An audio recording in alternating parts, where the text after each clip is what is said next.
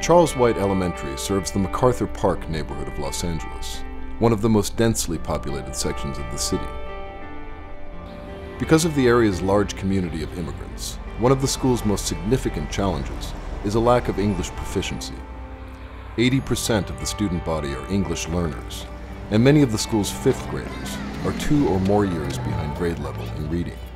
Despite these challenges, fourth grade teacher Isabella Yurkovetsky was rated a most effective teacher by the LA Times based on her students' progress on California standards tests. On average, her students gained 4 percentile points in math and 7 percentile points in English, compared with other students at their grade level. Yurkovetsky refuses to accept the low level of performance that the system often expects from students of similar backgrounds. Instead, she feels a responsibility to push her students harder. Table number 5, what are you guys working on? You are working on question number 5. Every time I look up, there's a lot of socialization going around. Table number 1. We're doing assessment 3. You saw the assignment number 3? You finished with your questions, correct? Yeah, I finished the questions. My personal philosophy is, if we set bar really low, these students are not going to rise to it. Like, I feel like, in a way, more parallel to physical therapy, where you kind of have to be a little bit tough and say, I know it hurts, but you got to make that step, because if you don't make that step, you will never walk. So, how did she get hurt? I know you know, even if Angela knows. When I teach, I demand that everybody sit up and have their hands up and look at me. So I do not operate on fear, I operate on respect. Let's come in, put our backpack, get busy with daily bars. I try to create a community. I just try to recognize every student and have them have a job, have a part, have a responsibility. And Manuel is going to lead us to Mr. Crowder's shake tent. 10, 9, 6, 7, 6, 5, 4, 3, 2, 1. 10, 9, 8, 7, 6, 5. So they have ownership. This is their classroom. And might look a little crooked, not perfect, but they made it. And so they take pride. And hands and eyes. Okay. Let's go over the roles. Lift your right hand. Lift your left hand. They're both working, and we have the rules over there. Okay, what is our rule number 2? Okay, let's do it. Raise your hand. So, which habitat would we find this plant? Daniela. At the desert. In the desert. You know what? I think this calls for a little preposition, because I heard at the desert. Let's all stand up. In, on.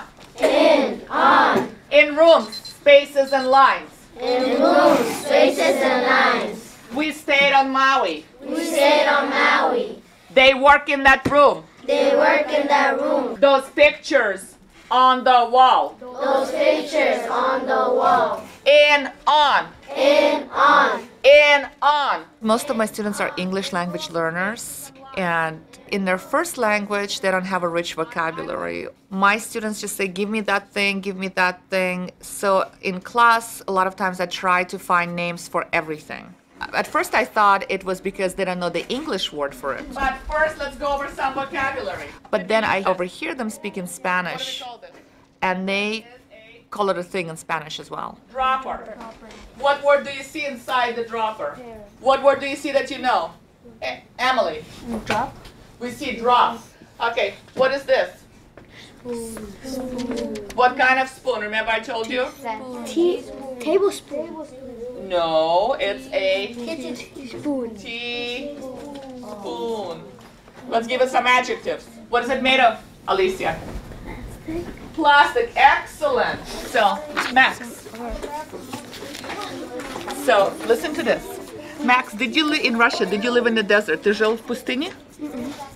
Мама купила растение. А Okay. потом, когда я Hold on, болела, slowly, I will try. Okay. So his mother bought the plant. Мама купила растение. What happened then? вот это делал. Положила мне в чай. Я попила, вылечился.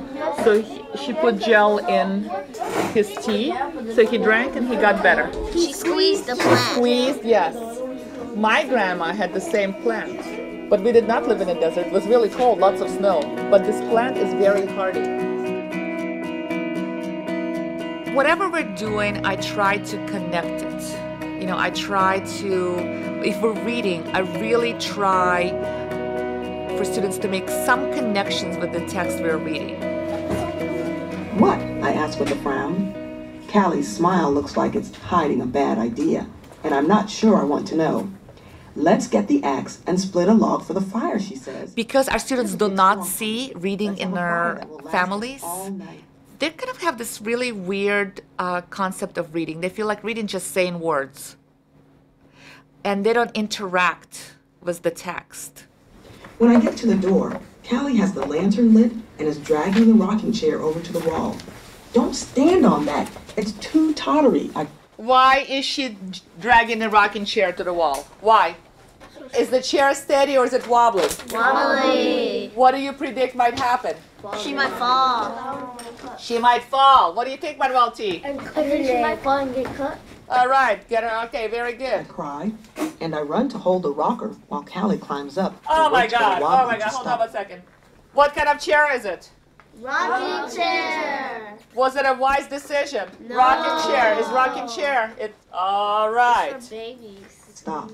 When the chair is still. So what I started with connecting, like connecting what they're reading about to something that happened to them, connecting it maybe to another story, or connecting it to something else they saw, but mostly connecting it to themselves. And that's why your mom, when she's putting right and it's burning, she's probably saying, don't cry, it's gonna feel better.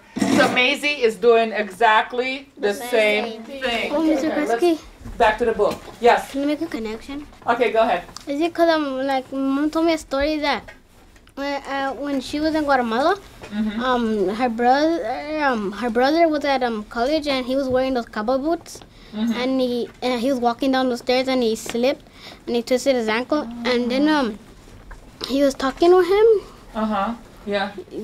pulled his leg. Oh, he said it. Yeah. So, yeah. Sometimes like they Mom do. does that to my arm. Okay. So we all have a connection. Aldair has a connection. Aldair. I broke my arm, and when I said I was fine, and when we got home, I couldn't feel my arm anymore, and I couldn't move it, and so the next day, it got I couldn't. When I went to school, I couldn't write or anything, so they Was swollen, right? Yeah. Okay. couldn't do anything. So when you went to get it fixed, did they talk to you while they were fixing it? They always do that, right? So you don't think what they're doing. Anthony, do you have a connection? Yes. All right, go ahead, connect. I seen this movie where they Okay, so hold on a second. And Anthony now is making connection to something else, a movie or a story. Okay, go ahead. I seen this movie where this girl and they were driving in a truck and they got crashed. Then the zombie came and ate her leg. Ate her leg. Then she went to the hospital. And then there was a war of zombies. I know. You were watching Grindhouse. Okay, that you have to be 13 to watch that. So were they talking to her when they were fixing her leg? All right. Okay. This poultice will stop it. Can you smell how sweet? The teachable moment, that's what we want to have all the time. Doesn't happen all the time, but teachable moment when you have 110%, when they made a connection, they're interested in the topic, and they really want to know all about it.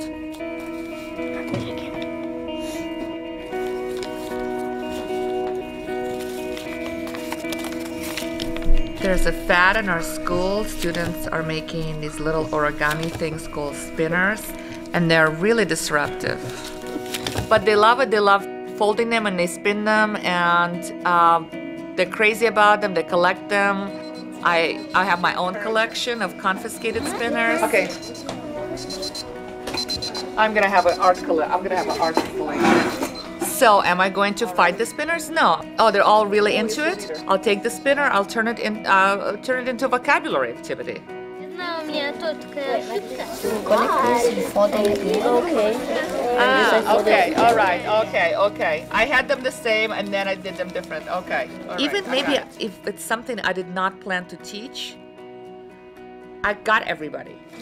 Like this. Oh wow. Okay. I need help. And we're gonna write our vocabulary words. What vocabulary words are we writing? In chain. Good.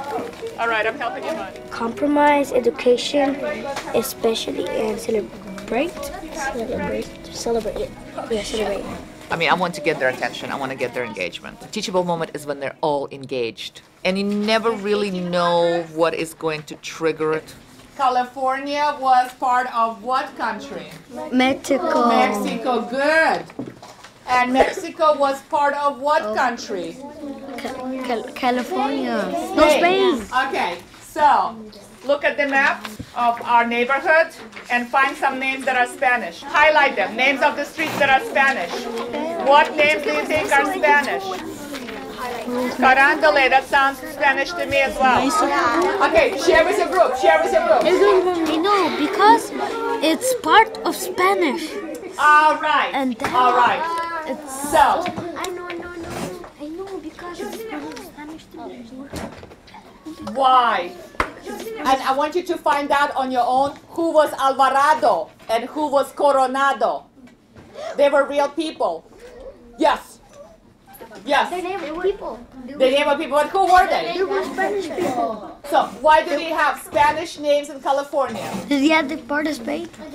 Because California. California is part of Mexico.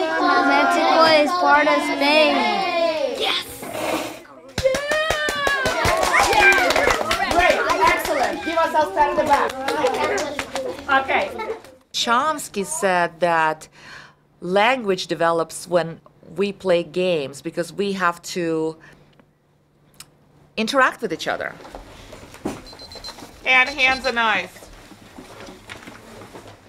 People that have finished their math test are going to practice their addition, subtraction, place value things, playing games. Still bored, Manuel? All right. You have to wait till I finish this sentence. They learn to interact, turn-taking, being polite, reading directions. They're like, oh, that's why I have to learn to read, because I could read the directions and play the game. If the fraction is not 1/10 or 1/12, take a piece from the jar. Oh, look, it says right here. If you get 1/5 pieces, you get 3 points.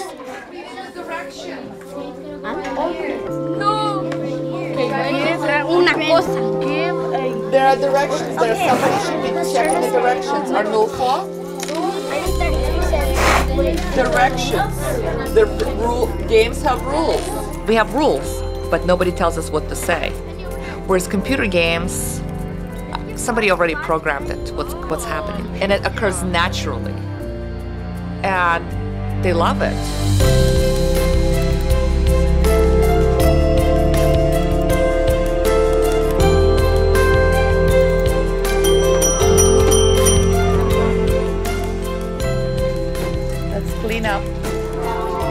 I came to the United States when I was 15, and nobody spoke my language, so people automatically assumed that I was not very intelligent. So I'm always cognizant how they feel, this powerlessness of not having a voice. I'm just always giving them the benefit of the doubt that maybe they cannot express themselves because they do not have the language.